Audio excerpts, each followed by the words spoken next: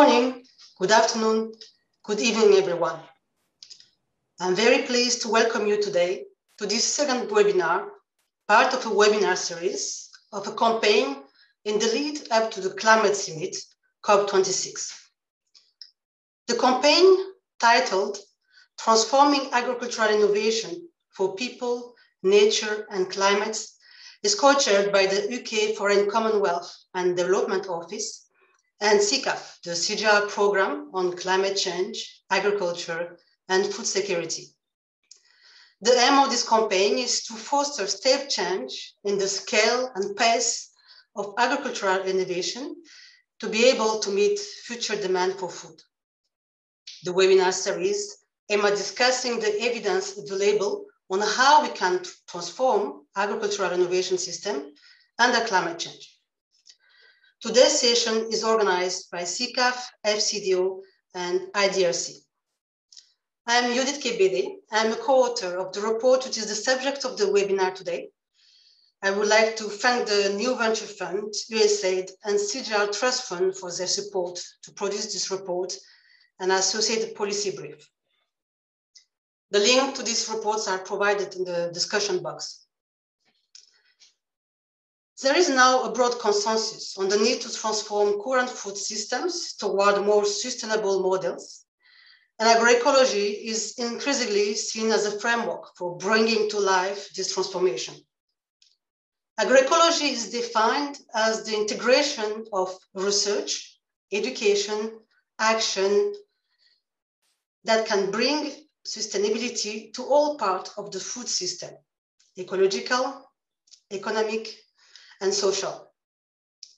It is transdisciplinary, participatory, and action-oriented approach. And it is grounded in the ecological thinking and farmers' knowledge. Agroecology calls for a holistic, system-level understanding of food system sustainability. The definition of agroecology is complex. There is no single or agreed definition by all actors, especially in the context of climate change. The interpretation of agroecology in development has been divergent and contested, viewed as a set of practice, as social movement, or the science of sustainable agriculture. And the evidence for generating large-scale impacts on climate change adaptation and mitigation in developing countries remained unclear. This called for an evidence-based approach to find general trends from existing context-dependent results about climate change outcomes, to overcome the current mixed institutional and financial support for agroecology, and to respond to donors' demand for accountability and more generally for evidence for the approach of agroecology. In this session, we summarized the quality and strengths of evidence for the impact of agroecological approaches in low and middle-income countries and the programming approaches for large-scale agroecological transition. This work is not only based on a scientific review of existing research, but this is also the result of consultation and dialogue with a dozen organizations working on the ground, and a dialogue that we wish to continue today with you.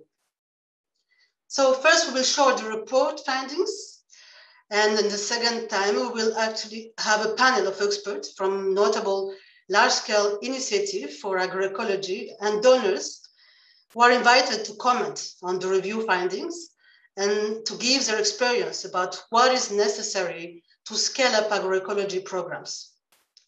Finally, FCDO will provide closing remarks. Sig Knapp, professor at Michigan State University and lead author of this report, will present the main finding of the study. Sig, the floor is yours. Thank you, Judith, for that introduction to this very important topic. This has been a big lift. A lot of people are involved, and we thank them all. It's very exciting today to be able to present to you some key findings from this rapid evidence review. This review has focused on agroecology and climate change outcomes in low and middle income countries, where we particularly focused on large-scale agroecological transitions, which many of you may be involved in yourself. But what evidence base did we use? We tried a triangulation approach, 3 different types of evidence.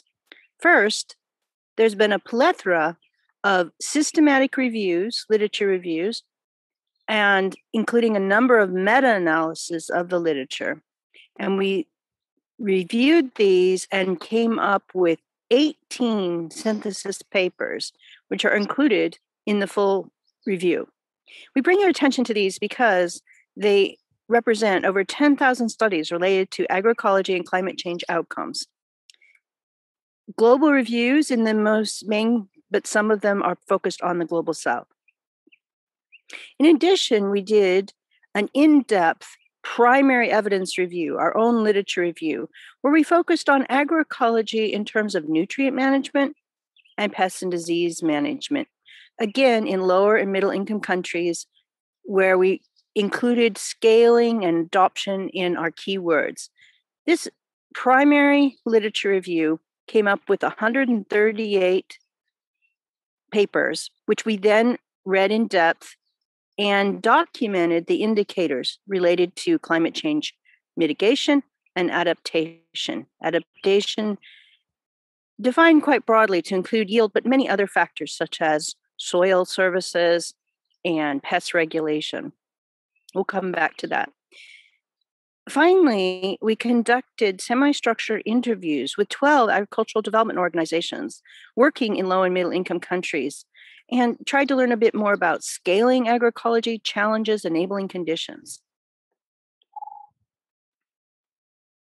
So the first challenge was, what is the scope of agroecology? As Judith noted, this is very contested. We know that social movements are important, but we focus for this rapid evidence review on science and practice of agroecology, building on the recently published 10 Elements of Agroecology by the United Nations Food and Agriculture Organization. This has been developed through worldwide consultations and provided us a framework. The types of systems and practices are shown here, including diversified cropping, hosts for beneficial insects, crop livestock integration, agroforestry, organic farming, to name a few. We want to note that we focused on agroecological transitions and larger scale landscape, and yet it turned out that much of the primary evidence was at the field and farm level. This has been a critique of agroecology that we need to, and many other agricultural systems, that in order to fully understand their performance, we need to look more at the landscape and regional level, and yet much of the evidence is at the field level. So we note this as well. So what are our findings? First, good news, agroecology approaches do support adaptation. And farm diversification has the strongest evidence for impacts. So the challenge is that many agricultural development in low and middle income countries, even in high income countries, that simplification is underway. And yet farm diversification is emerging evidence and consensus that provides all these different types of services. So this is a real contradiction and challenge that we put before you. More modest evidence is available in terms of climate change mitigation. On the one hand, a number of meta-analyses have shown that agroforestry and organic farming enhance carbon sequestration in biomass and soils.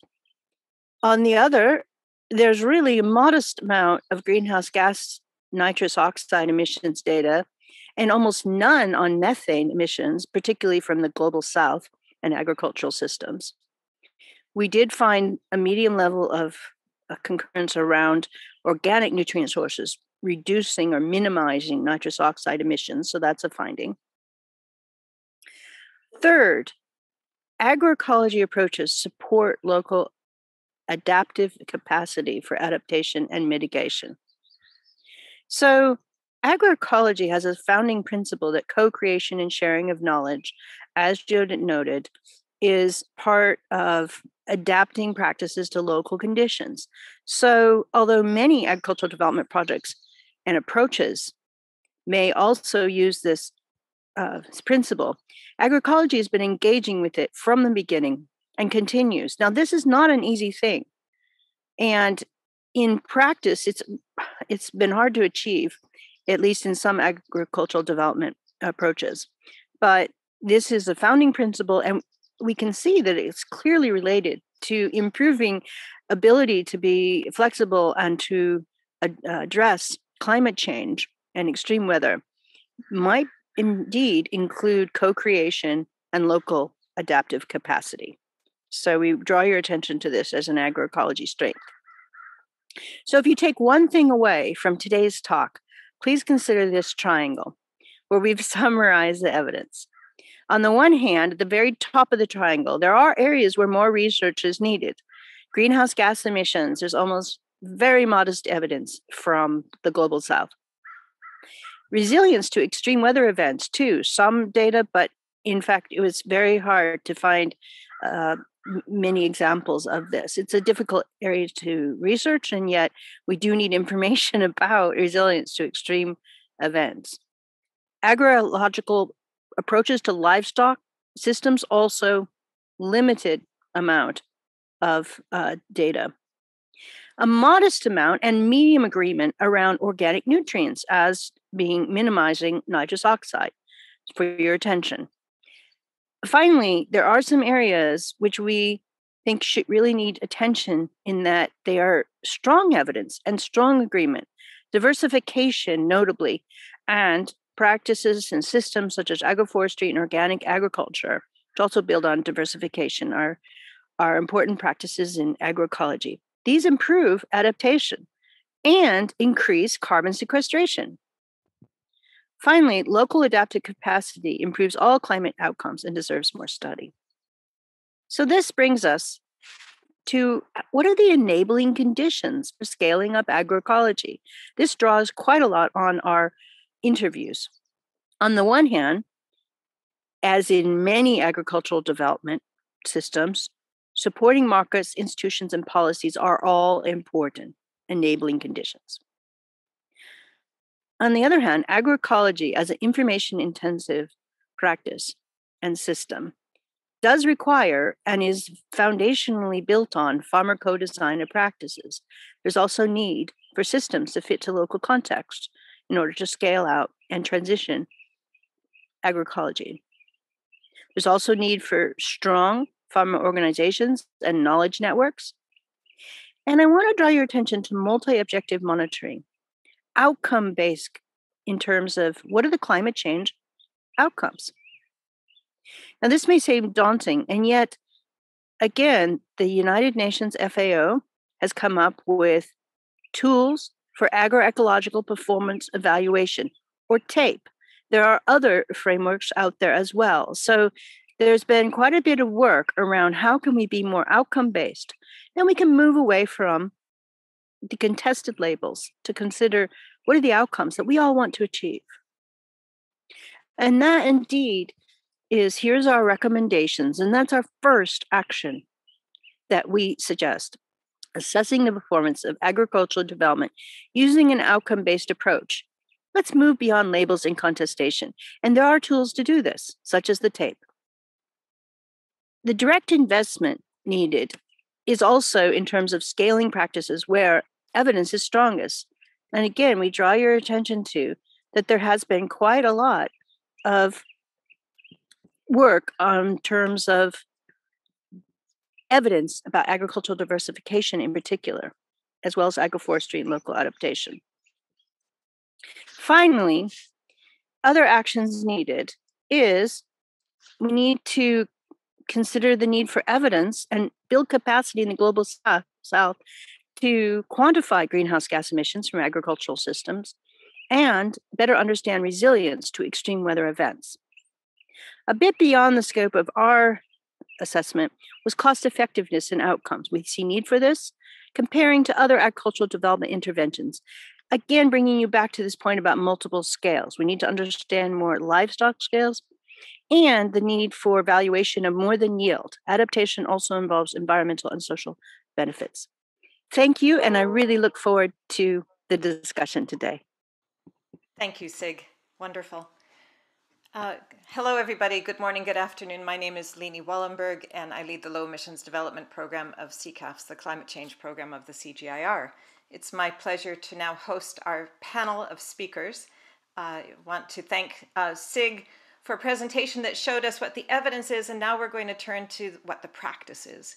And I just ask all of the panelists to please put on their videos. And if anybody has questions during the next 20 minutes or so, please put them in the Q&A box.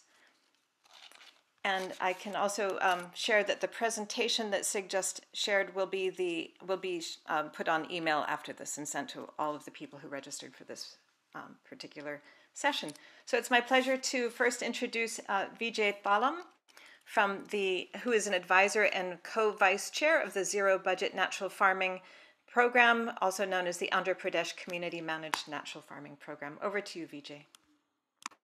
Thank you, Leni.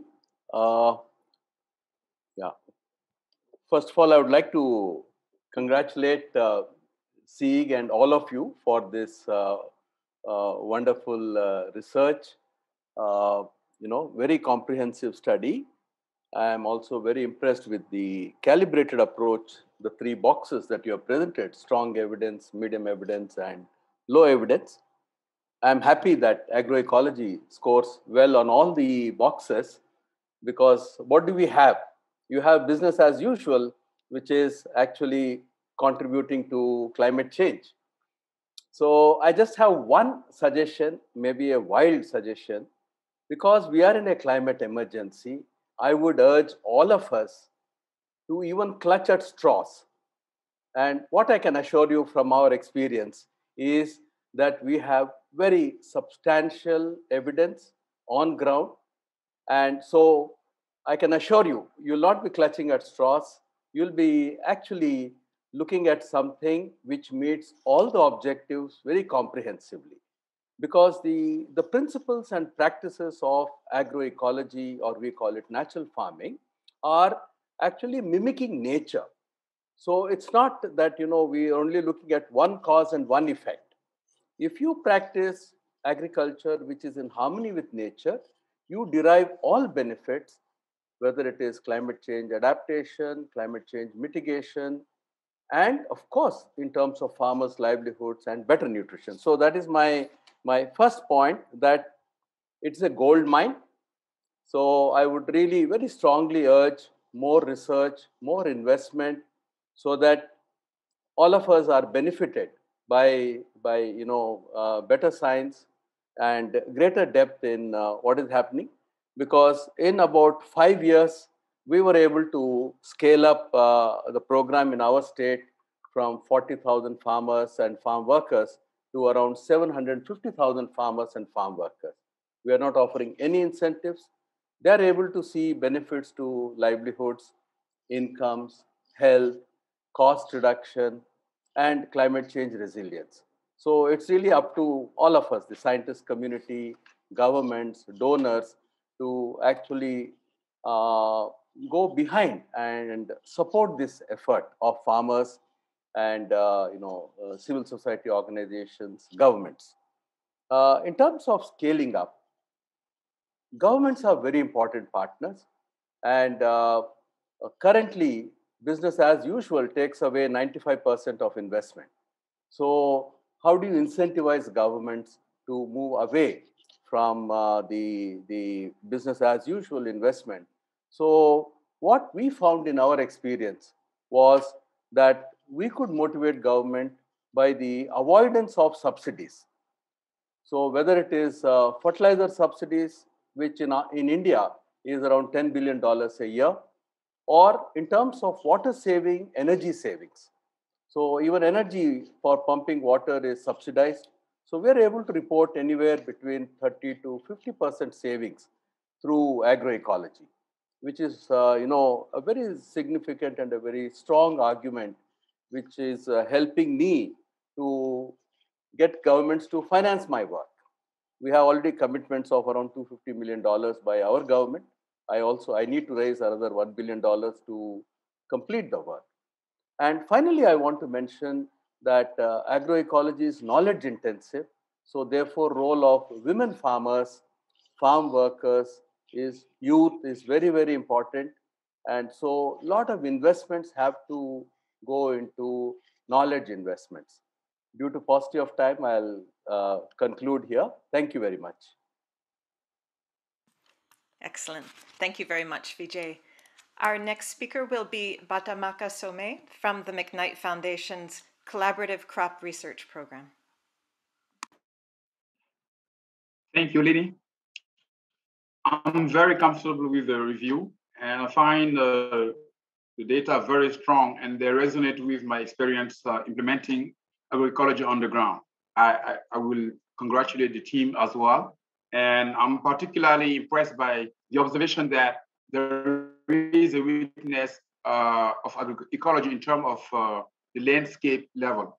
Because if you address an issue at the plot level, there could be consequences at the farm level and even further consequences at the landscape level. And I'm very happy you highlighted that. Now, I wish that the review had given more space about the importance of synergy in doing the work and scaling agroecology. Now, drawing from my experience, and the McKnight Foundation has 20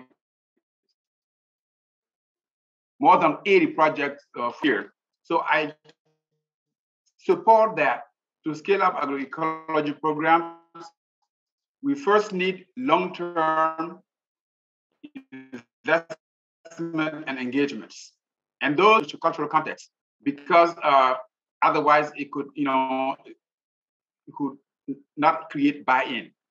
We also need to be farmer-focused.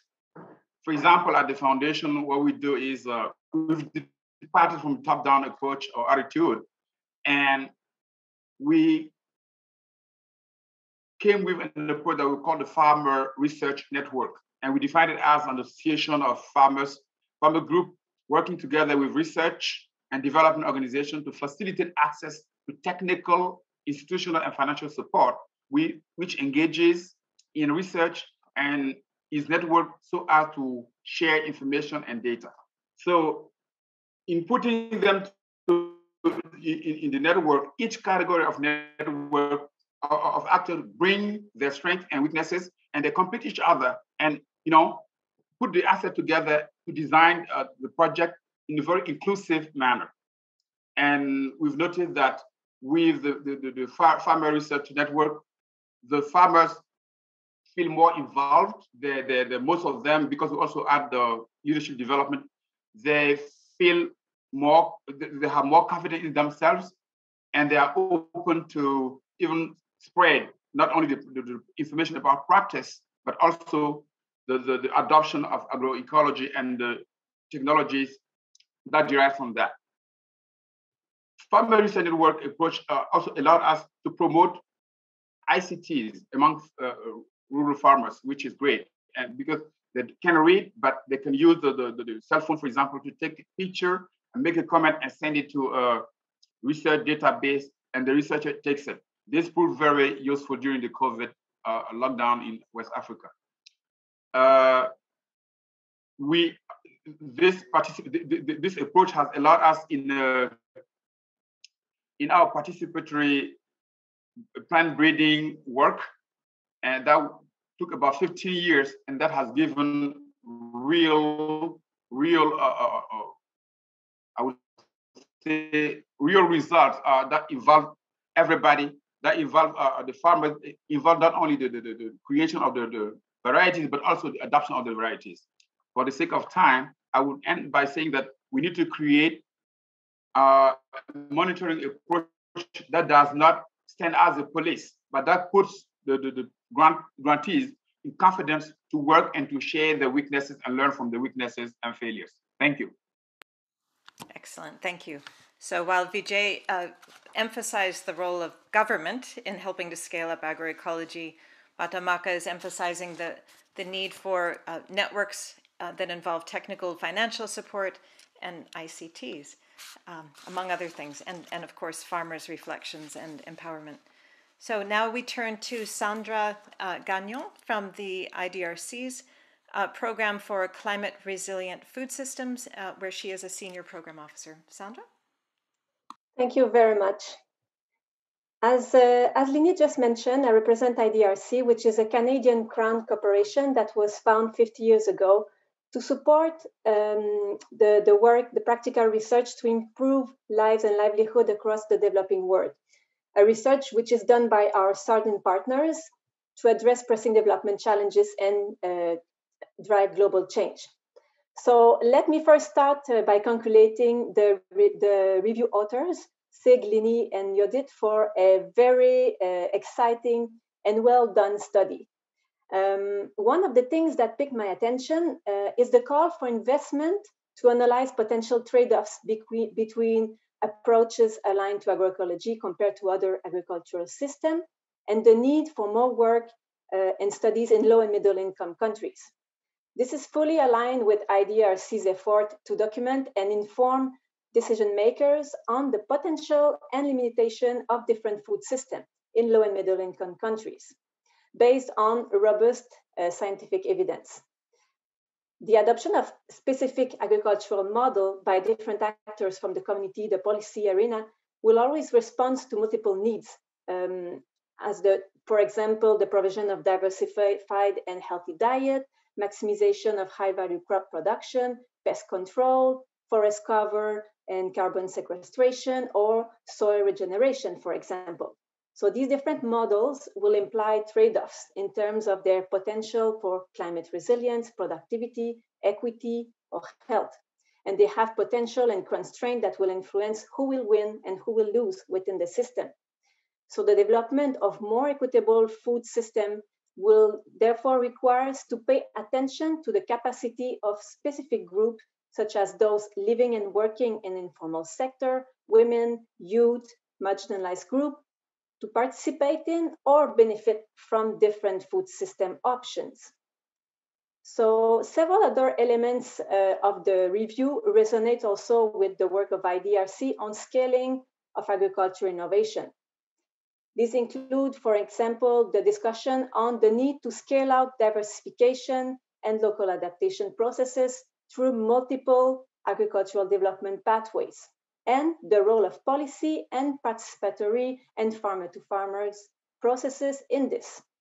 So our program investigated multiple pathways to scale up agriculture innovation. We did that through market, policy, or ICTs, for example. This work showed the importance of involving the right stakeholder right from the start of the process, and including the local private sector.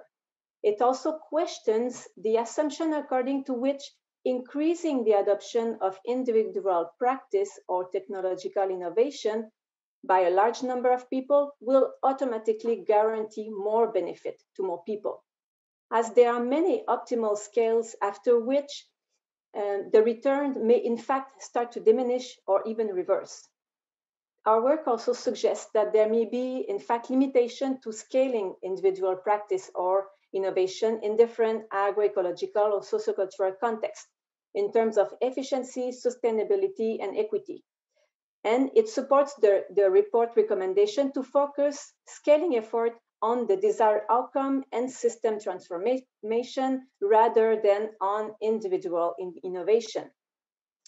The understanding of the trade-offs between food systems, their potential to inform transformation towards more equitable, healthy, and resilient outcome are at the core of the new 10-year strategy of IDRC, which was launched at the end of 2020. It is also central to a new initiative from the Climate and Resilient Food System Program, which aim at documenting the trade-offs of agroecology and other alternative food systems in terms of climate resilience, equity, and health in sub-Saharan Africa, an initiative that we hope to be able to launch in the coming months. Thank you. Fantastic. Sandra, reminding us of the need to use an evidence-based approach and remember that trade-offs are very real. Now to Guy Thor from the European Commission, where he is a senior policy officer. Guy? Yes, thank you, and good morning or good afternoon to everybody. First, I want to highlight that the literature review is really interesting, but also relevant, and it's a clear contribution to the current debates regarding the food system transition. So it's a very document interesting, just you produce just at the right time to help policymakers to make some decision. First, I want to realize that I really appreciate the two-dimension you took into account in this report, with the technical dimension and the social dimension of our agroecology. Because agroecology is also an holistic approach which needs to include all the actors at local level, farmers, NGO, extensionists, private sector, to co-create the knowledge and to adapt the solution to the local context. So I really appreciate this fact. So because it's an holistic approach, as many people said just before, it's not just a set of practice we have to scale. It's really an alternative approach.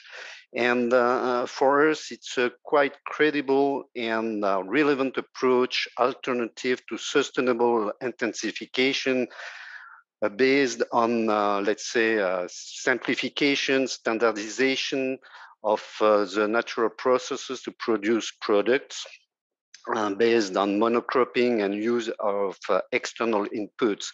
So for us at this moment, it's a quite credible option. So we really want to emphasize the need for such studies to support this reflection based on evidence and scientific data. Regarding the second point, regarding the EU, as many of you already knows, the EU Commission developed the Green Deal policy, which part of its EU policy. And the Green Deal policy, for example, include an objective to be carbon neutral in 2050 for all the member states, and also include consequences for the interaction with other countries, but also includes the objective for reduction of contamination, protection of biodiversity. Regarding the agricultural sector, the strategy is a farm to fork strategy. And there is an internal dimension for Europe, but there is also an external dimension for partner countries, and we worked with them to try to align the vision, but also the objectives. And for us, agroecology is a credible, as I said, credible options. But maybe we want to emphasize 2 points regarding agroecology. We really share the principle you provided, you described, and all the elements you provided in your presentation, but we want to insist on the need for innovation. We need to invest in research to strengthen the ecological processes. We need research and researchers to work with farmers and other actors to improve the level of knowledge and to improve the efficiency of agroecology. But we also need to, the second point, we also need to create links between agroecology and farming system and markets, because farmers need access to markets. If they base their system on agroecological principles, they also want to increase their income. So we need specific access to markets, but we also need to change the practices of value chain actors to have more responsible practices to develop a circular economy which is aligned with agroecological principles. So it's a quite important issue, how we can attract investors, private sector, and to modify, transform also the value chain based on agroecological principles. In our case, we support, actually, for example, we support agroecological approaches with research innovation project. We have our Desiderate initiatives, Desira initiative, which around 300 million euro with around 80 research and innovation projects. And many of them are dedicated to support agroecology, to provide evidence, but also to improve the farming practices, to improve the value chains and access to markets, to improve the services, to facilitate the scaling of agroecology. So it's an important issue. The second point, we are in the phase of in our programming exercise. It means that the budget of the EU Commission is in the phase of design for the period 2021 to 2027, and it's an option to build and to strengthen the new policy agenda based on the Green Deal and other elements, digital, for example, but within the Green Deal to really foster and strengthen the agroecological approaches. We also are fully involved in different discussions regarding agroecology. And for example, we are part of the UN Food Summit, Food System Summit, and it's a huge debate regarding the importance of agroecology compared to other approaches. But we are also part of the discussion within the CG, and for example, there is also internal debates regarding to which extent we have to support agroecology or to support precision agriculture, and so we certainly need to have different pathway, but we have to recognize that the agroecological pathway, it's a really credible pathway. And how long do, 1 minute? Lini? You could wrap up now. Wrap up. So just last point is regarding the scaling. For us, to scale, it's not just to scale technology and innovation, it's to scale a process.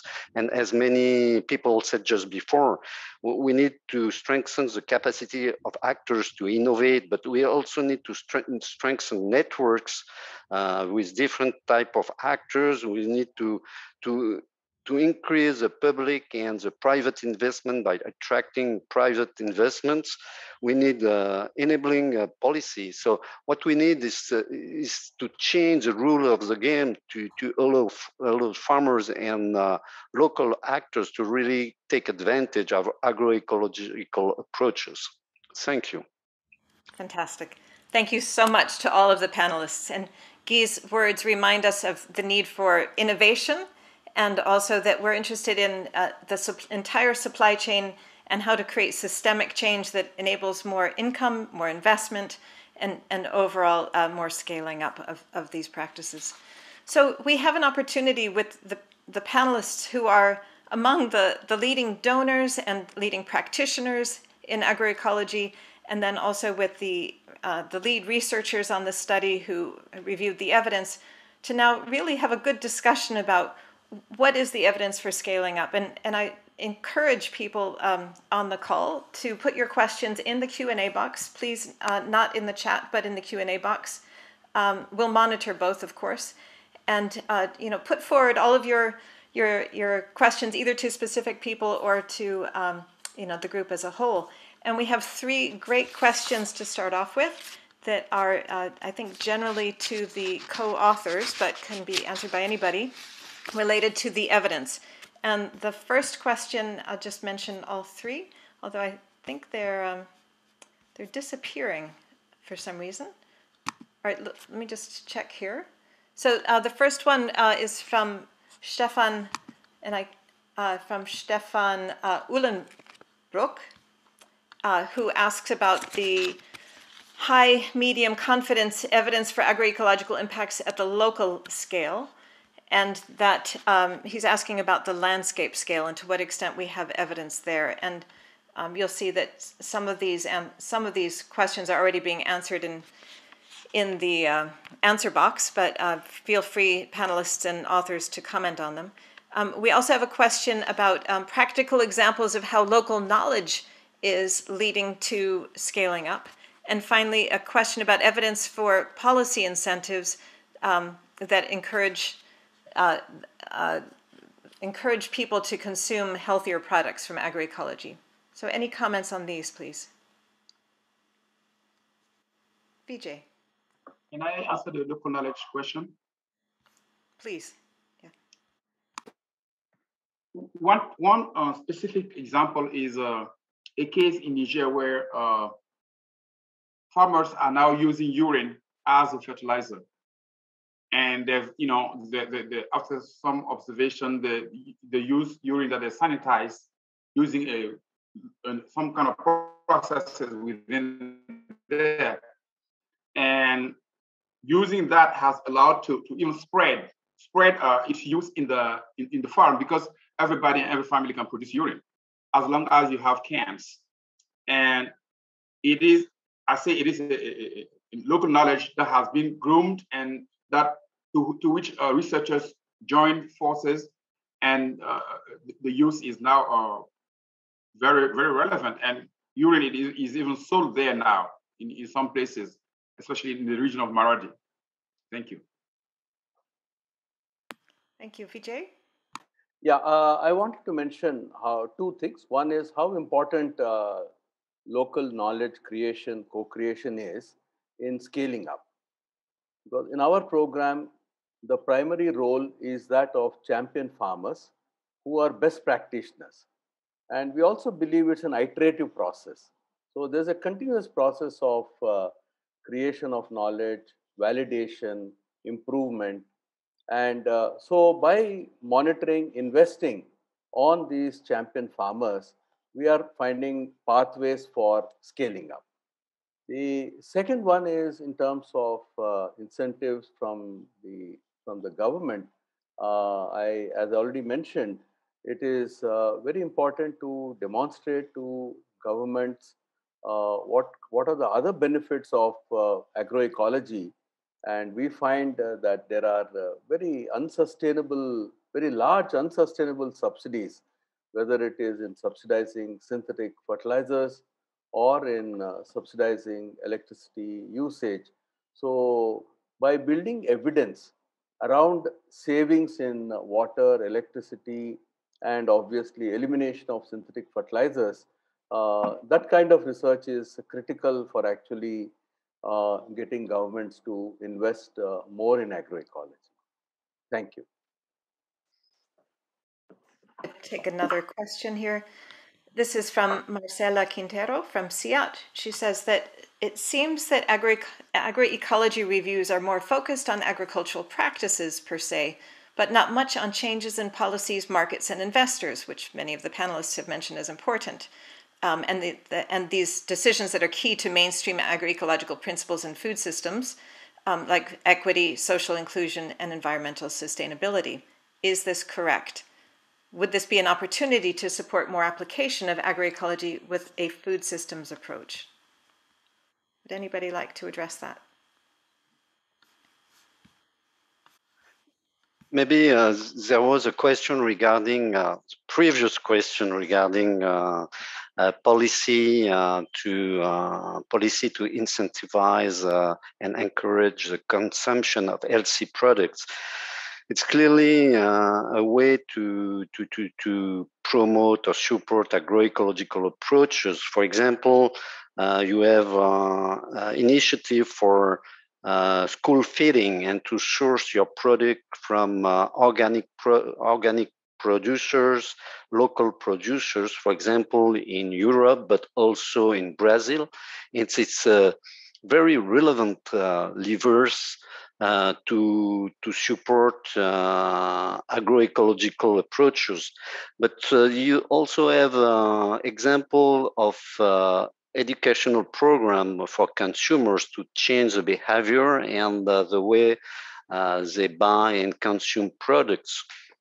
And for example, right now you have some large multinationals want to take into account this dimension based on the pressure of the consumers and citizens to have a more healthy diet, also based on the new norms from policymakers to adapt and to produce and to sell, process more healthy food. So you have some Yes, a very relevant way to encourage agroecology through policy related to healthy diets. Sandra? Thanks, Eleni. Just to answer the other question on the fact that the review address more the production side, and yes, all of us are raising the fact that many other aspects are super important, and that's exactly how we see the future of agroecology is within a system approach, and that's why we think it's very important to look at the trade-offs of different model or different approaches to really base decision on evidence, and just as this review aim at, like providing some more evidence. So yes, this is I think it's exactly how we see the next step of agroecology is to circumscribe it within the system approach. Thanks. Great. Vijay? Yes, Lini, I just wanted to respond to one of the earlier questions. The investment also needs to be made in building social capital. In our case, investment in women's collectives, women farmers collectives, and in the farmer to farmer extension system. So these two investments have been critical in achieving scale. And this also enables evidence to be appreciated locally and acted upon. So we're not waiting for only end of the year research findings, but there is something that there is a discussion about farmers' experiences happening on a very regular basis. So there's a different kind of appreciation of evidence happening through these champion farmers and women's collectives, because they meet regularly on various issues. I also wanted to just agree to what the questioner was saying, that you need to invest in many factors within the system. Thank you. Thank you. So on the topic of evidence and the types of outcomes that agroecology can generate, we have a question from Bill Grayson saying, here in the UK, FFCC and IDDRI have modeled the potential for agroecology to meet the food needs of the whole country while delivering 45% reduction in greenhouse gas emissions and freeing up land for nature. Are there any similar studies that demonstrate the potential for agroecology to do a similarly good job in low and middle income countries? Vijay? Yeah, we have some very outstanding evidence on the potential of agroecology. It's relatively new evidence, but very promising evidence in semi-arid rain-fed areas where only one crop is actually possible, that too if the rainfall is good. The protocols that we have developed around natural farming are actually enabling what we call as a 365 days green cover, and farmers are taking up crops throughout the year. And so this experiment started only in 2018. In 3 years, we now have more than 100,000 farmers in all agroecological zones practicing it. So potentially, cropping intensity can increase from 1.26, that's the cropping intensity in our state, we can increase it to 2 or 2.5. So yes, it is eminently possible, while at the same time getting all the ecosystem benefits. And thank you. Just one last point, you can also reverse degraded lands. That is the other thing that we are finding. In the very first year, we are able to bring these degraded lands back to life using the protocols of natural farming. Thank you. Guy? Yes, just to add to these comments, if we have evidence at scale regarding agroecology in developing countries, for example, in the case of the European Union, we are involved in an initiative regarding the cocoa value chain, with negotiation with Ivory Coast, with the government of Ghana, with multinationals and civil society regarding the production of cocoa with zero deforestation and zero child labor. And based on these commitments, there is a possibility to increase the cocoa price at farm level, let's say to double the price of cocoa. So it's part of the discussion and negotiation. And to develop this cocoa without deforestation, it's mainly based on agroforestry. In Ghana, you have a long-standing tradition of agroforestry with cocoa promoted by the national government, national agency, private actors. But in Ivory Coast, it's a new strategy to increase the agroforestry. And the first elements based on research shows that for sure we increase the carbon sequestration, as a review demonstrated in other cases, but also we increase the income of farmers. Maybe we don't really increase the production of cocoa, but we, in the same plot, we increase the production of other product, trees, fruits, local products. So you increase the production and the incomes, and the objective of the government of Ivory Coast is to have all the cocoa produced with agroforestry system. So it means a huge part of the southern part of Ivory Coast with agroforestry system to be developed. So it's a demonstration that it works, and it works with some investment from the private sector, but with policy commitments to have regulation, incentives, supports, and you can really achieve change at scale. So another case for systems thinking in relation to agroecology and its benefits. So the final question here, I have two comments related to agroecology versus other kinds of agricultural production. One from Simon Tuo saying agroecology versus regenerative agriculture versus impact at scale. How do you contrast these, and what are the incentives to improve them towards more environmentally friendly yet meeting food demands? And then we also have from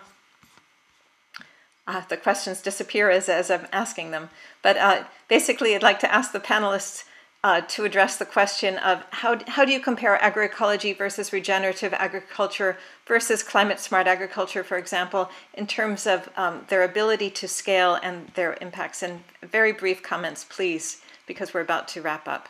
And I'm going to give Sig and then Judith a chance to speak. Thank you.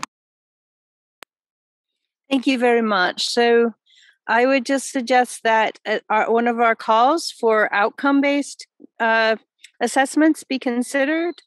There are multiple strengths of different approaches, but rather than contesting about the labels, let's focus on assessments that are possible to see what are the trade-offs and what is effective at what. I mean, we consider that agroecology has strengths around particularly local capacity building versus regenerative ag is more focused on soil health building. So those could be highly complementary, but let's look at the outcomes and see what works where. That would be my suggestion based on our review. Great, thank you. And Judith?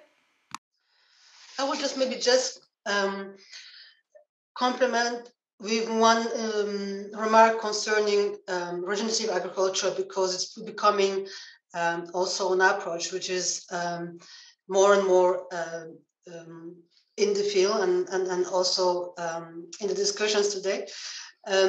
Personally, I don't see there is no contradiction or high difference between the approach of regenerative agriculture and agroecology.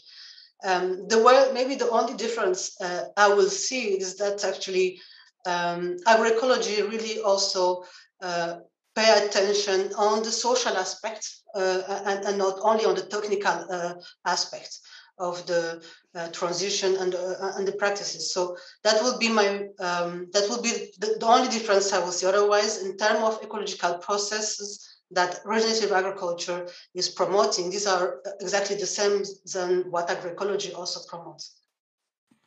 All right. So thank you, everybody. That brings to an end our question and answer period. And now it is my pleasure to turn to Liz Kirk for our final comments. Liz is the Senior Food Security and Commercial Agriculture Advisor for the UK FCDO. Liz? Thanks very much, Lini, and thank you very much for this opportunity. And just a few minutes reflection on what does evidence-based approach to agroecology mean for scaling up agroecology in LMICs. First of all, to say that at the FCDO, we really welcome this report and its recommendations, and particularly the first recommendation around moving away from labels and towards outcomes for assessing performance of agricultural development. Of course, this report makes it clear that we need to better understand the latest evidence on performance, particularly in low and middle income countries specifically, and to address those knowledge gaps identified in the paper to understand where those opportunities actually are to scale up effective agroecological practices. And also it's very clear that whilst we're all in agreement that agroecology is important as a framework for describing a set of possible approaches, there's still much for us to do, both as practitioners and researchers and as decision makers. So just a few words, what is the UK doing? The report's really timely for us in light of the UN Food Systems Summit, but also our presidencies of COP26 and the G7 this year, which have a major focus on climate and agriculture. In policy terms, the UK is committed to promoting agriculture that regenerates ecosystems and provides healthier and more sustainable food. That was agreed by our PM in the UK's integrated review. And in January, the Prime Minister announced that the UK would earmark 3 billion sterling of our International Climate Fund for nature. So that would see us investing more ODA in nature and in parallel making sure that our broader development approach is not doing environmental harm. We're also supporting a wide range of programmes with agroecological components such as soil and water conservation and improved land use management, climate resilience and conservation agriculture. So what next, I guess, would we urge for decision makers and the donor community? I think this report and the entire series is really going to be really valuable for how we refine our approach to our work on nature. And we would really welcome donors working together to make sure that we really are prioritising investments where the evidence is strongest. So we've heard that's areas such as farm diversification and local adaptation. And we also welcome the donor community jointly stepping up to help fill the gaps for more research on agroecology's response to extreme weather, impact on greenhouse gas emissions and cost effectiveness in low and middle income countries. So lots of work for us to take forward as a community of decision makers, practitioners and researchers. Just in closing, I'd just like to emphasise the value of this evidence review series and to flag the webinar 3, which is going to be 1 week from today on June the 9th. That's at the same time as this one. It will be on the topic of centering biodiversity research and investment to accelerate our achievement to global goals, especially on food and nutrition security. So thank you for the opportunity. Look forward to seeing you all there and thanks for a great thought-provoking session.